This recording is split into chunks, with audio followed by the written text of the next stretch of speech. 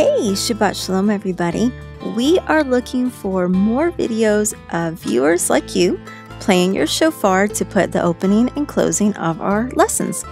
If you would like to submit a video, talk to your parents. There will be a link to a drive folder in the description below that you can upload to, or you can email them to us, trainedupintorah@gmail.com, or contact us on Facebook. All right, let's get going with this week's lesson. Shalom. Hey, Shabbat Shalom, everybody. It's a nice day today, and I hardly ever leave the bus, so I thought I'd take y'all outside today. So you might have some roosters crowing, or cats meowing, or cars going by, so I hope that isn't too noisy so that you can't hear me. So today we're going to be reading about some activities that happen on a very specific day. On this day, something big happens, and it happens every year. A lot of people think of this as the most special day of the year. And so we're going to read this chapter and see if you can figure out why some people would think it's the most special day of the year. So let's go read about it. Now, just to remind you, because it's been a little while since the last time we had a lesson, we had recently had where Aaron and his sons were being ordained to be the priest. And Aaron's sons brought in some strange kind of incense, some strange fire before Yahweh that they weren't supposed to do. And they died because of what they did. Now, I didn't catch it until today, because right now my family's keeping the Feast of Unleavened Bread. And during the Feast of Tabernacles, we read the whole book of Deuteronomy. And last year we read the whole book of Exodus during the Feast of Unleavened Bread. So we were reading the other day, and it was way back in Exodus, but it was when Yahweh was telling Moshe on the mountain all about all these different things, all these rules, the 10 Commandments, and he told some very, very important things about the priests, including their clothes, the way the tabernacle was going to look, what kind of materials they would need, way back then. So that's a long time ago, before they actually started building it. And it stuck out to me, and I had not noticed it before for some reason. I just thought that Aaron's sons had done this thing they were not commanded to do. But there was actually a command in Exodus where Yahweh says for them not to bring strange incense before him. So Yahweh actually commanded not to bring any kind of strange incense. Now, I don't really know what that means. I don't know if y'all know what that means, but it was something they weren't supposed to do. It wasn't, I guess, supposed to be different than what Yahweh actually wanted them to do. And so in Exodus 30, verse 9, Yahweh says, "Do not offer strange incense on it, or a burnt offering, or a grain offering, and do not pour a drink offering on it." So way back then, which we might have, disconnected that, because that's way back in Exodus, now we're in Leviticus, I disconnected, there was a command not to bring strange incense. It wasn't just that his sons did something they weren't commanded to do, they broke a straight commandment. So that's where we're picking up at. And also something else I noticed, and I want you to know this for what we're going to read today. It was talking about Aaron's clothes, the curtains for the tabernacles, all those things way back in Exodus. And one of the things that I thought was interesting, I think it was yesterday we read it, it was talking about Aaron's clothes, that he was to have on the bottom of his clothes a bell and a pomegranate. A bell and a pomegranate. And it would go all the way around the hem of his garment. So that when he goes into a set apart place, one time a year, that's what we're about to read, just so you know, it would be heard that he was going in and coming out. And that had to happen so he wouldn't get killed. Now, I don't know why, but there was something important. Yahweh wanted him to be heard when he came in before Yahweh, because Yahweh was in the dwelling place, the most important part of the dwelling place, and that's where he was going to go in one time a year. And it had to be that he was heard or he would die. So today, as we're reading, think about Aaron going in and little bells dingling as he walks. Okay? All right, let's get going with our scripture story. Shema Israel, Yahweh Eloheinu, Yahweh Echad, Baruch Shem Kevod, Malchuto, Leolam Vayed.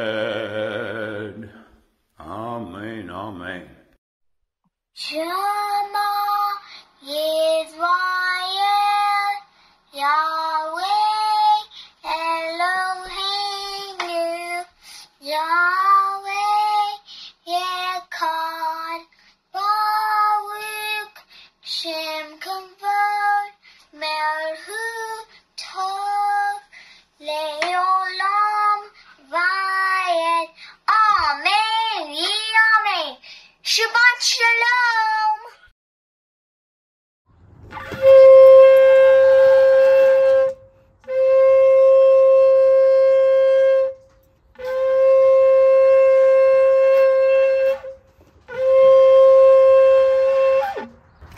Shabbat shalom. Shabbat shalom, friends. It's so good to be back with you today. Well, before we start, why don't we open up in prayer? Bow your heads with me. Dear Yahweh, thank you for this beautiful Shabbat. I pray blessings over all of our watchers and all of our teachers today. Help us to learn something new today. In your holy and gracious name, amen. Well, today I have a hymn for you, and it is called A Blessing in Prayer. I hope you like it.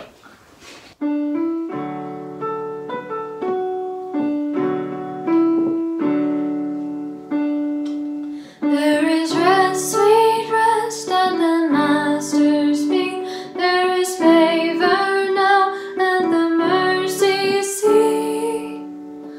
For atoning blood has been sprinkled there. There is always a blessing in prayer. There is grace to help in our time of need. For our friend above is a friend indeed. We may cast on him every grief and care. There is always a blessing in prayer.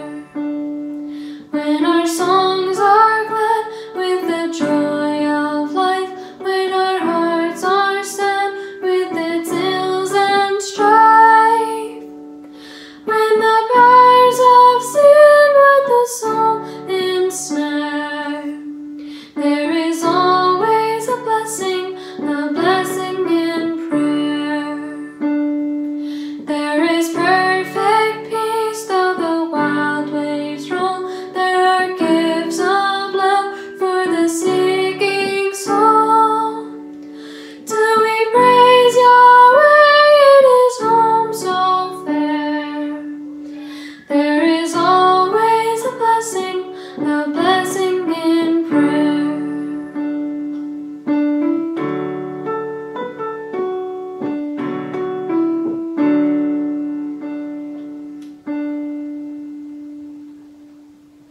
Shabbat shalom. Hi everyone, this is Carrie. Today we will be looking at Leviticus chapter 16. Yahweh spoke to Moses after the death of the two sons of Aaron when they drew near before Yahweh and died. And Yahweh said to Moses, "Tell Aaron your brother not to come at any time into the holy place inside the veil, before the mercy seat that is on the ark, so that he may not die. For I will appear in the cloud over the mercy seat.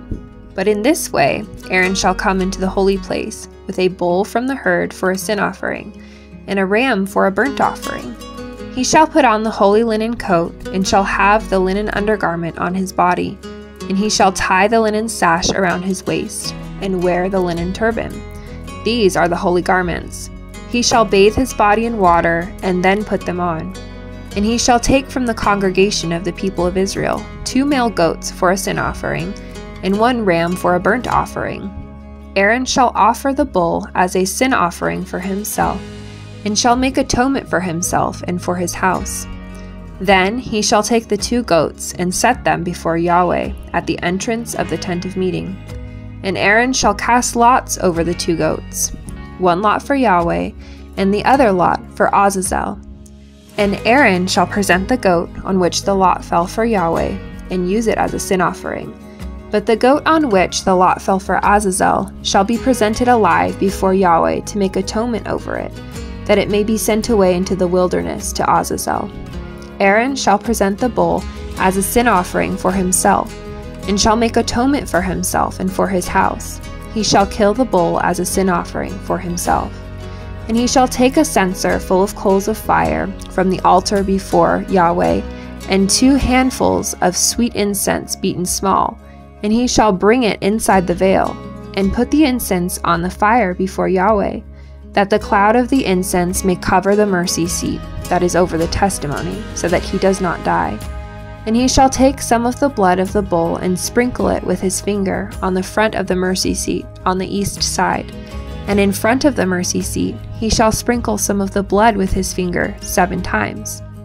Then he shall kill the goat of the sin offering that is for the people, and bring its blood inside the veil, and do with its blood as he did with the blood of the bull, sprinkling it over the mercy seat and in front of the mercy seat. Thus he shall make atonement for the holy place, because of the uncleanness of the people of Israel, and because of their transgressions, all their sins. And so he shall do for the tent of meeting, which dwells with them in the midst of their uncleanness. No one may be in the tent of meeting from the time he enters to make atonement in the holy place until he comes out and has made atonement for himself and for his house and for all the assembly of Israel. Then he shall go out to the altar that is before Yahweh and make atonement for it, and shall take some of the blood of the bull and some of the blood of the goat, and put it on the horns of the altar all around. And he shall sprinkle some of the blood on it with his finger 7 times, and cleanse it and consecrate it from the uncleanness of the people of Israel. And when he has made an end of atoning for the holy place, and the tent of meeting, and the altar, he shall present the live goat. And Aaron shall lay both his hands on the head of the live goat, and confess over it all the iniquities of the people of Israel, and all their transgressions, all their sins. And he shall put them on the head of the goat, and send it away into the wilderness, by the hand of a man who is in readiness. The goat shall bear all the iniquities on itself to a remote area, and he shall let the goat go free in the wilderness. Then Aaron shall come into the tent of meeting, and shall take off the linen garments that he put on when he went into the holy place, and shall leave them there. And he shall bathe his body in water in a holy place, and put on his garments, and come out, and offer his burnt offering, and the burnt offering of the people, and make atonement for himself and for the people. And the fat of the sin offering he shall burn on the altar. And he who lets the goat go to Azazel shall wash his clothes and bathe his body in water, and afterward he may come into the camp. And the bull for the sin offering, and the goat for the sin offering, whose blood was brought in to make atonement in the holy place, shall be carried outside the camp. Their skin and their flesh and their dung shall be burned up with fire. And he who burns them shall wash his clothes and bathe his body in water, and afterward he may come into the camp. And it shall be a statute to you forever, that in the 7th month, on the 10th day of the month, you shall afflict yourselves and shall do no work, either the native or the stranger who sojourns among you. For on this day shall atonement be made for you to cleanse you. You shall be clean before Yahweh from all your sins. It is a Sabbath of solemn rest to you, and you shall afflict yourselves. It is a statute forever.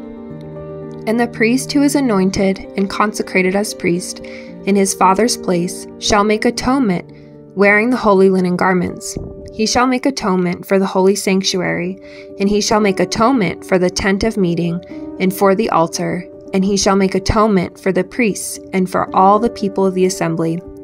And this shall be a statute forever for you, that atonement may be made for the people of Israel once in the year because of all their sins. And Aaron did as Yahweh commanded Moses.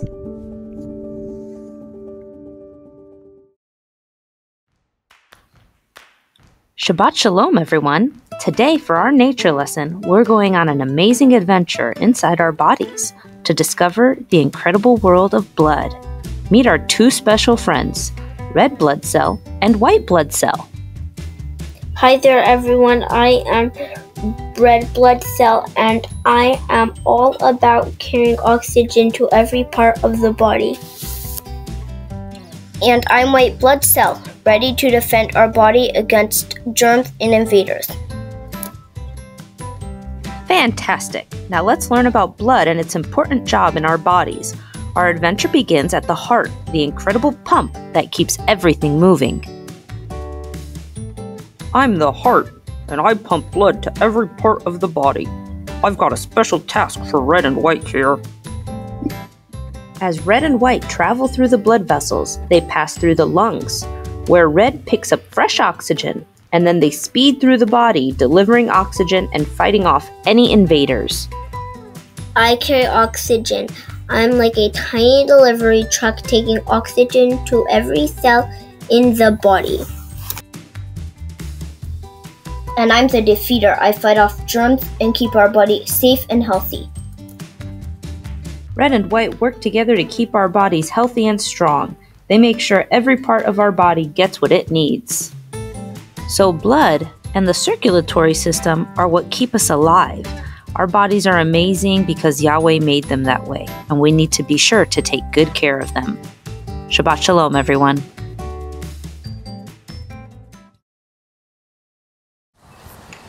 So, what did you think about our scripture reading today? There was a lot that went on in there. A lot of details if you start breaking it down. And I'm not going to talk about all of it today. And actually, we have a special lesson just to talk about this day, the Day of Atonement. It's called our Yom Kippur special. So you can go check out that special if you want to and find out about all the verses just about that talk about the Day of Atonement throughout Scripture. So that'll give a little bit more insight into this day. But for right now, we'll just talk about some of the stuff just mentioned in this chapter. So one, I think it's really, really cool that Yahweh has allowed every single year a way for us to be forgiven for our sins. So that we can know that if you sin and you find out that you're sinning, it's not just you're forever going to be a bad person and you're not going to make it to Yahweh's kingdom. He offers a way for us to say, hey, I did something I was supposed to do, and repent from it and turn from it, and us to be forgiven. Every single year, there's a special day where the high priest would go in and do an offering for all of Israel. So it wasn't even that you did the offering for you. It was the priest was doing it for everybody. And yes, we have to do our part and ask for forgiveness and turn from our sin. But Yahweh still put it in that every year on this special day, the priest would be forgiven. He would have to do an offering for himself and his family. And then he would do it for Israel too. So I thought that was pretty cool and a very loving Elohim that we have to take care of us and provide a way for us to be forgiven and to be back at oneness with him. If you spell out atonement, at one, so we're back at one with him. We've been forgiven and washed clean and back in good stance with him. So I thought that was pretty cool. So we had the two goats today. We had the one goat that's for Yahweh that gets offered. And then we had the one that was the Azazel goat. And all of the sins get confessed on his head, and he's took away into the wilderness by a strong or a fit man. And that might sound a little crazy, doesn't it? Well, Yahweh's pretty cool. And he has patterns throughout everything. Nature has patterns. All of his word has patterns. There's patterns everywhere, and he puts meaning into all of it. And we may never understand a lot of it, but there are some things that we can look at and say, hey, that matches this and that matches that. Like, you'll notice the number 7 is pretty important in Scripture. We saw 7 today. There's 7 times that he sprinkles the blood. Do you know of anything else that is in Scripture that talks about a 7? What about the 7th day Sabbath? That's a 7. What about the land Sabbath that happens every 7 years? That's a 7. What about the year of Jubilee? That happens after there's 7 land Sabbaths. What about how many days there are during the Feast of Unleavened Bread? There are 7 days. What about how many days there are in the Feast of Tabernacles? There are 7 days. So remember, Passover is one festival, and then 7 days for unleavened bread, and then at the end of the year, we have 7 days for Tabernacles, or Sukkot, and then there's a closing festival. So you've got 7 and 1, so you got 8 together, but there's 7. So there's lots of 7s. So what does 7 mean to Yahweh? Not sure. We have some ideas that we can think of, but we're not 100% sure. But there's patterns. And a lot of people have guesses at what they think the Azazel goat represents and what the other goat represents.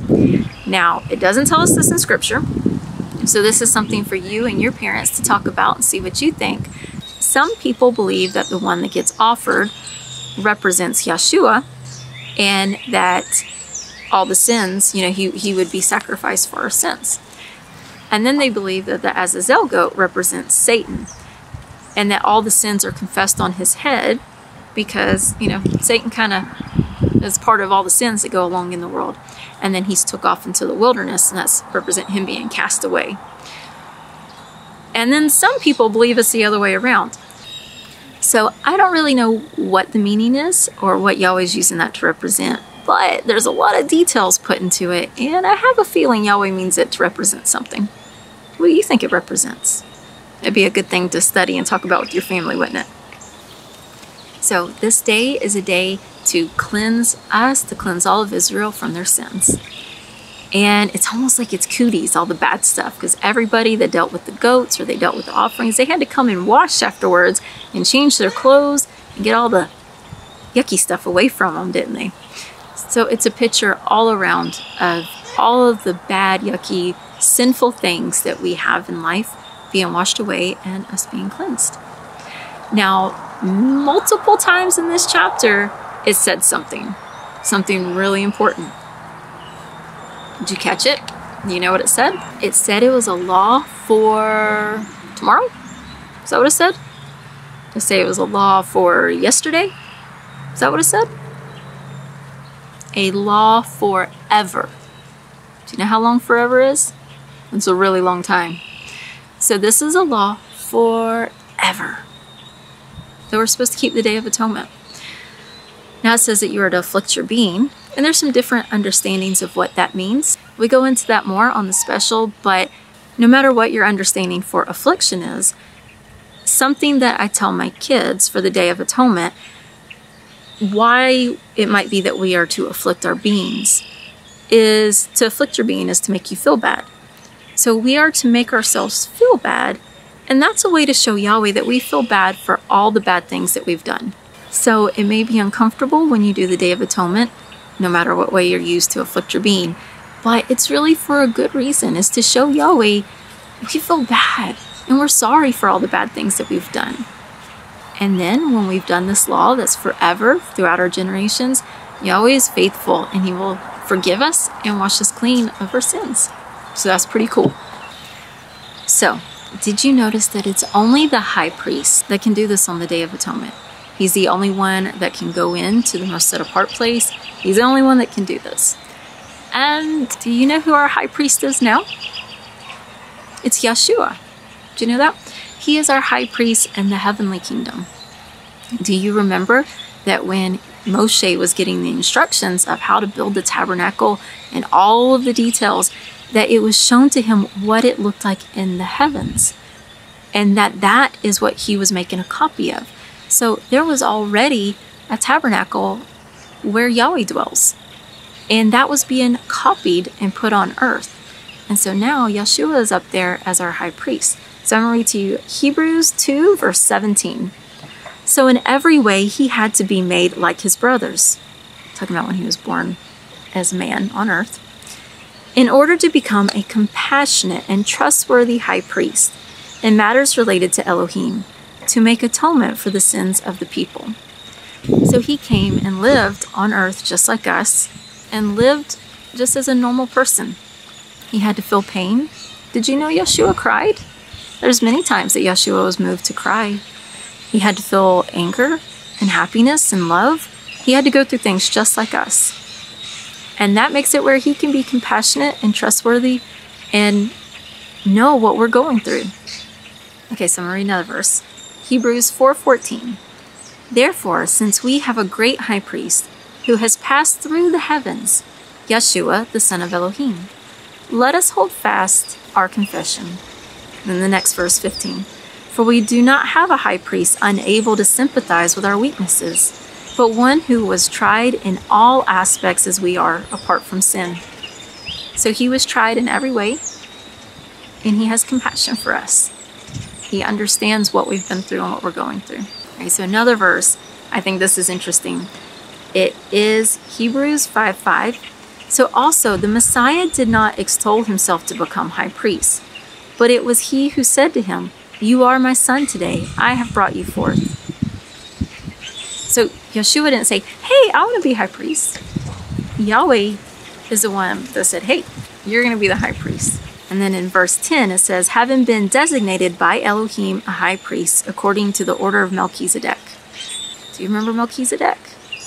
We read about Melchizedek a while back in Genesis. Abraham gave a tenth of his spoils that he got when he went to save Lot to the priest of Melchizedek. So you could go check out that story again if you've forgotten it. It's an interesting story too. Then I'll end this segment right here with this verse, Hebrews 7, 26 and 27. For it was fitting that we should have such a high priest, kind, innocent, undefiled, having been separated from sinners and exalted above the heavens, who does not need, as those high priests, to offer up slaughter offerings day by day, first for his own sins, and then those of the people.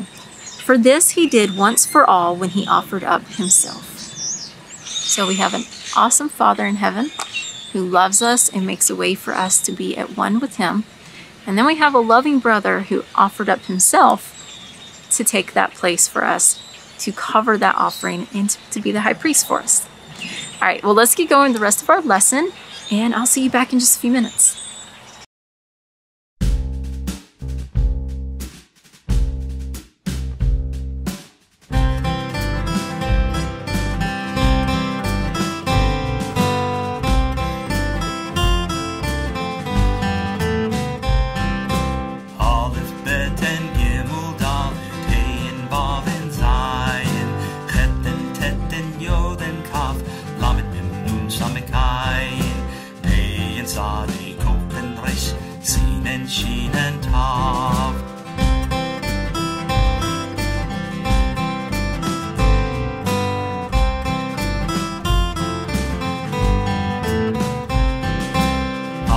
Beten Gimel Dalet Heyen Baben Zayin Cheten Teten Yoden Kaf Lamed Mem Nun Samekayin Heyen Sade Kofen Resh Sinen Shinen Tav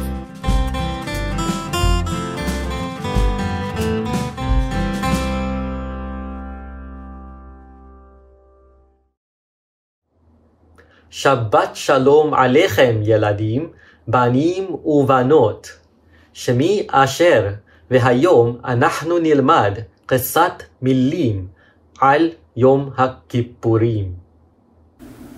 יום הכיפורים הוא אחד ממועדי יהוה. יום הכיפורים, יום הכיפורים. ביום הכיפורים אנחנו נזכור אשר ישוע משיחנו מת לכפר על עוונותינו. כיפר, כיפר.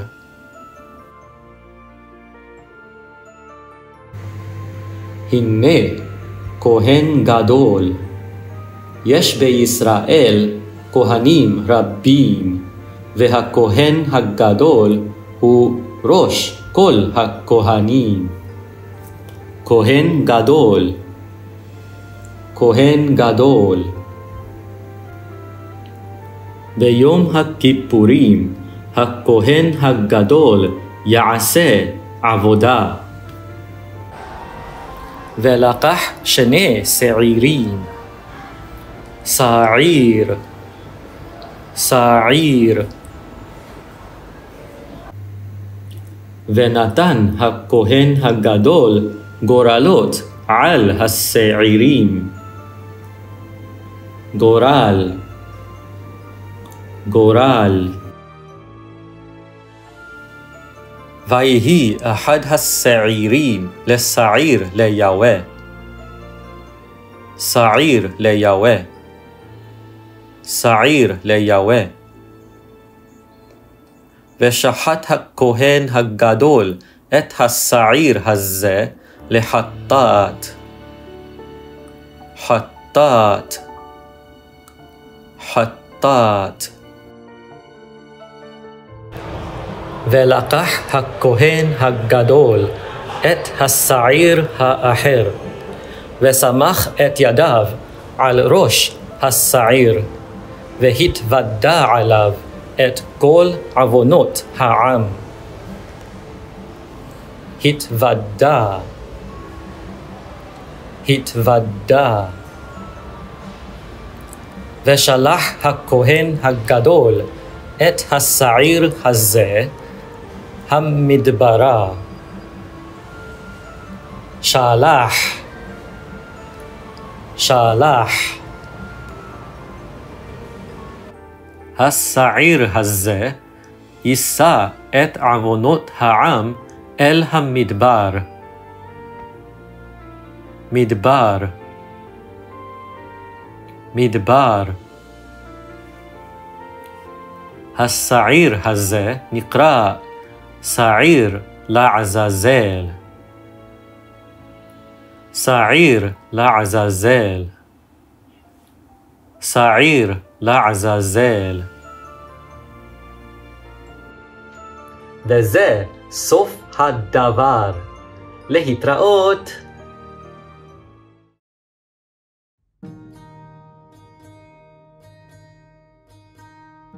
Shabbat Shalom, everyone. My name is Miss Soraya, and it's time for our history lesson.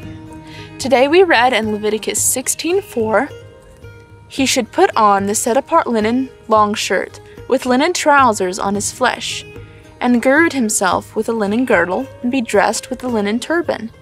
They are set-apart garments, and he shall bathe his body in water, and shall put them on. You might be thinking, why is he wearing trousers? Trousers are like pants.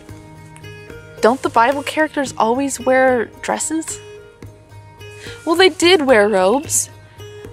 They also wore trousers. There are several verses in scripture talking about trousers. A lot of them are talking about the priestly garments, but we are also told that Shadrach, Meshach, and Abednego had trousers. So we do know the Israelites wore trousers. At first, trousers were worn by the military, and later on, the common people began wearing them as well. Men and women in Europe, the Middle East, and Asia wore trousers. They would wear robes, but they also wore trousers. Sometimes they would wear trousers under their robe, and sometimes they would wear trousers with a shirt.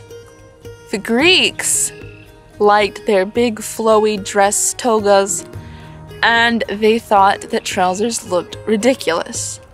They thought that they looked like the clothes that wild barbarians would wear. Not anything they would, they were too civilized. The Greeks nicknamed them sacks, as like a kind of talking bad about it. It's a sack, it's not worth wearing. The Romans agreed with the Greeks. They liked the big flowy dress-like things, and they thought that the trousers were ridiculous.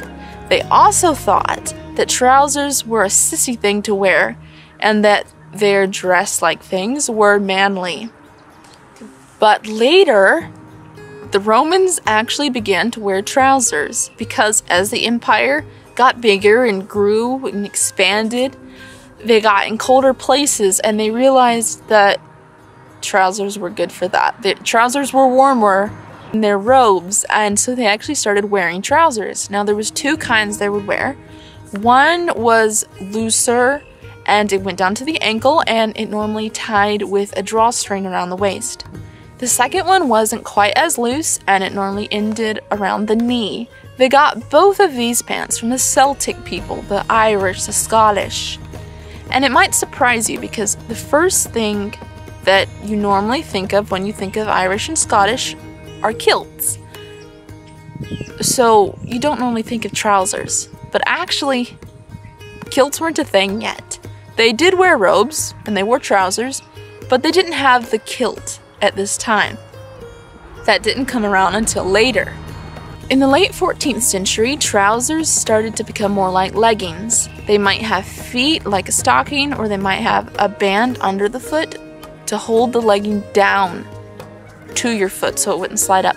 And that's what knights would wear under their armor. In the 1500s, trousers kind of got a little bit exaggerated. They were big and poofy. They might even stuff them with pillows to make them extra poofy. And they would have slits down the leg to show the inside lining. Like there would be 2 layers of fabric, and they would cut this one so you could see the other one, and the inside one would normally be colorful. Now the 16th century is when we get kilts. The word kilt means to gird oneself.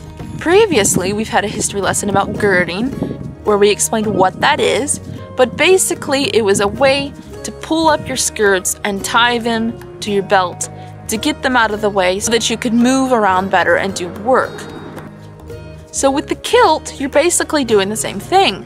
You're making your robe where it's not blocking your legs, you can move around better.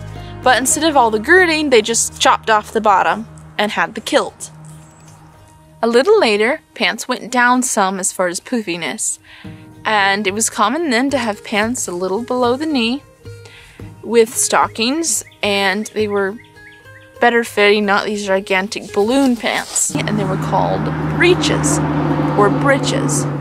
That's like the kind of pants that colonial Americans would be wearing. And after that, we got trousers more like we know today. I hope you had fun and learned something new. Shabbat Shalom.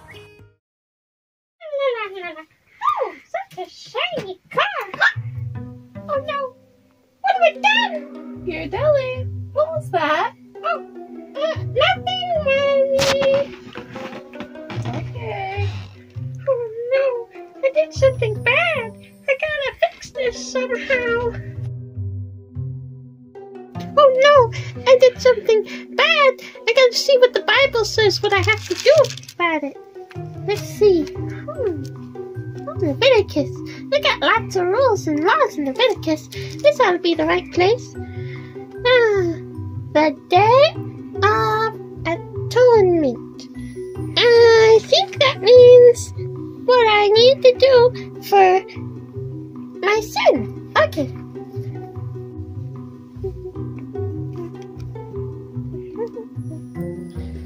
Okay, so what I need is a bullock, 2 goats, and a ram. I know 2 goats and a ram, but wait, what's a bullock? I suppose I should ask Andrew, because he knows these things, and I don't. Andrew! Hey, Andrew! Yes, Jonathan? I have a question for you. Could it be of a scientific nature? I don't know, maybe. What is a bullock? A bullock is a male member of the bovine species. Oh, what's that? It's a male cow. Oh, so like the mailman on the cow? No. Male as in boy. Oh, so it's a boy cow. I see. Precisely. Now, why do you want to know? Because I was reading the Bible about the Day of Atonement, and it mentioned a bullock, and I was confused. Oh, I see. The Day of Atonement. The day of a solemn assembly, of remembering our sins and the atonement that covers us. Yeah. Like when you sin, and like you lie or something, and it's covered up. Right. Yeah. Exactly. Thanks. Bye. Bye. So now I need a bullock. I don't know any cows. Hey, good, Ellie. Oh, he might work. What? Hi, Jackie. Could you help me out with something later, please? Sure. What do you want help with? Don't ask questions. Okay, let's see. Now, and Aaron shall cast Lot. Oh, Lot. Like the Bible character. What could I use for Lot? Oh, hi, Mr. Pookie. Do you like Lot, the Bible character? Oh, so do you want to help me out later on with something? Okay, thank you. Bye. Now I need the goats. Goat brothers. And, Mr. Pookie. Oh, I mean, Lot. Alright. Okay. Cast Lot. Alright, it's dinner. Okay. The one that fell shall be offering, and the other one should be a scapegoat. So, can you do that, please? Because I don't know what that means.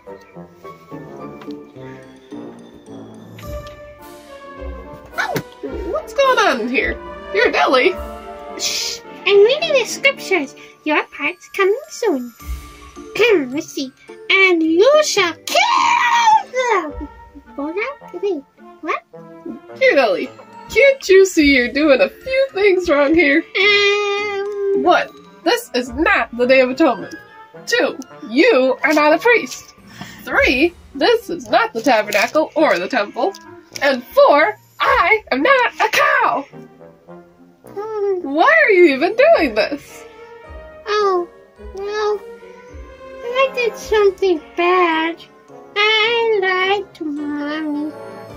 Oh, why didn't you tell anybody? Well, I couldn't let anyone know I did something bad. I wanted to fix it myself. Dear Ellie, atonement isn't about covering up what you did so no one knows about it. That's like lying, which is a sin. Atonement is about admitting your sins to Yah and letting Him cover it up. But I thought covering up was like lying. No. Yah doesn't lie. Whatever He says is true. So it's different when He covers up our sins. And if He says we're forgiven, we're forgiven. So, atonement is like forgiveness? Kinda. Only the kind of forgiveness Yah gives us is special.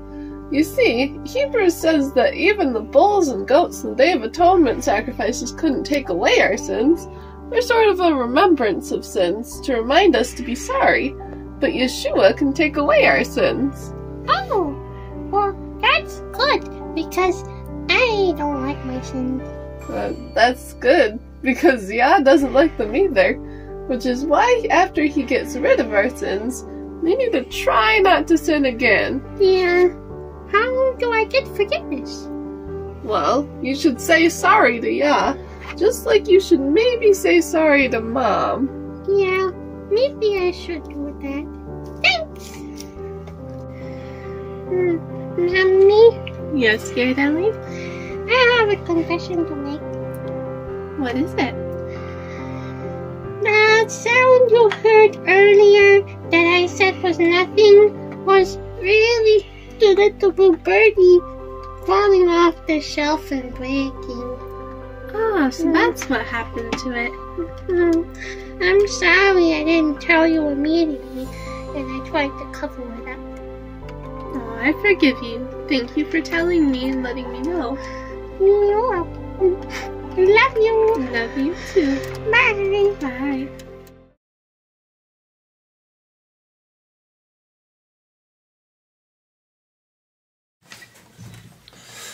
We were lost and scattered far. We didn't know who you are or who we were, living in sin. There was no way to bring us in, but you remembered all of us. Whoa, and you called out to your chosen ones. You made a way, you made a way, because of who you are. You brought us near, you brought us near. We were far away without hope in the world. Through Yeshua, you made a way, you made a way. Hallelujah.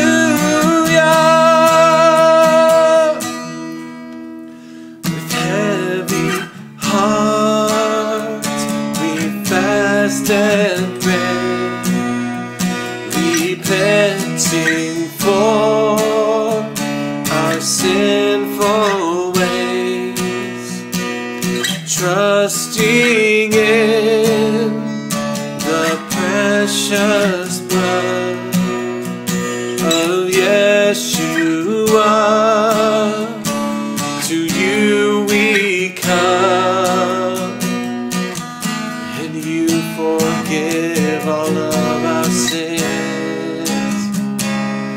Whoa, and through Yeshua now we can enter in. You made a way, you made a way. Because of who you are, you brought us near, you brought us near. When we were far away without hope in the world, through Yeshua, you made a way, you made a way.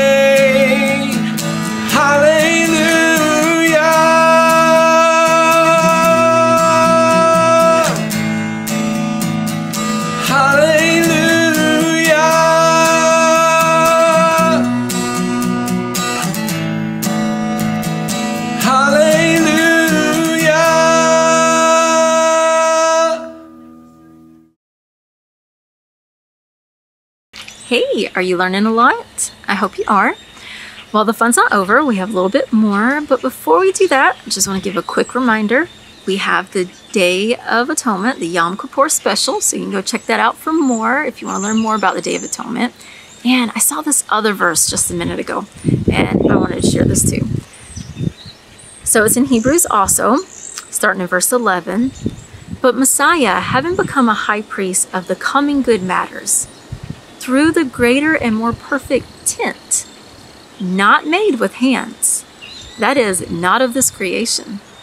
Remember what I was talking about a little while ago about the tabernacle, the tent, that was a copy of what was in the heavens? Well, isn't that cool? That Messiah, that he is a high priest of a greater and more perfect tent that's not made with hands. I wonder how that tent got made. What do you think? How do you think it was made? Well, let's read the next verse. So having become a high priest, he entered into the most set apart place once for all, not with the blood of goats and calves, but with his own blood, having obtained everlasting redemption. So I think that is a great place to leave, and I will see you next time. You still have a little bit more fun before the lesson's over, but that's all with me for right now. So Shabbat Shalom. Have a blessed week. What can wash away my sin? Nothing but the blood of Yeshua. What can make me whole again? Nothing but the blood of Yeshua. Oh, precious is the flow that makes me white as snow. No other fount I know. Nothing but the blood of Yeshua. Nothing can for sin atone. Nothing but the blood of Yeshua. Not a good that I have done. Nothing but the blood of Yeshua. Oh, precious is the flow that makes me white as snow. No other fount I know. Nothing but the blood of Yeshua. Now by this I'll overcome. Nothing but the blood of Yeshua. Now by this I'll reach my home. Nothing but the blood of Yeshua. Glory, glory, this I sing. Nothing but the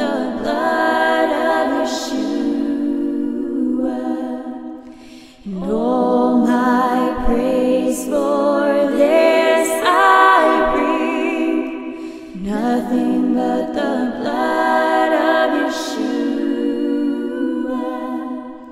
Oh, precious is the flow that makes me white as snow.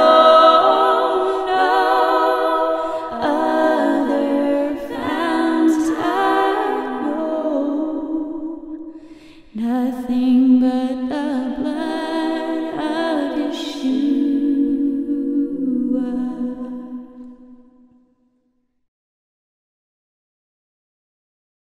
Shabbat Shalom, Miss Jessica here with this week's memory verse.